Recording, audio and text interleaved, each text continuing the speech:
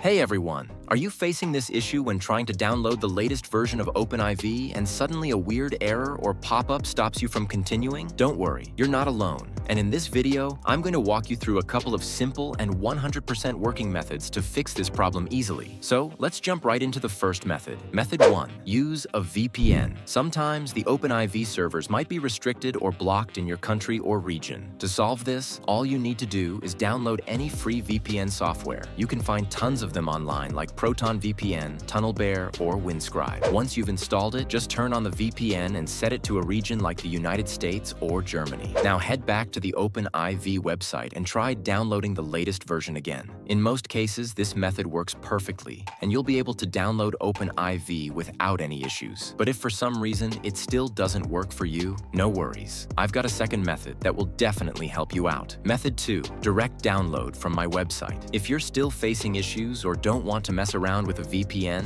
I've uploaded the latest version of OpenIV on my own website. Just click the link in the description below, and you'll be taken directly to the download page. It's safe, secure, and super easy to use. Download it from there and install it on your system. Problem solved. So that's it for today's video. I hope this helped you fix the OpenIV download issue. If it did, make sure to smash that like button, subscribe to the channel for more helpful tutorials like this, and turn on the bell icon so you never miss a future update. Thanks for watching, and I'll see you in the next one. Take care, and happy modding!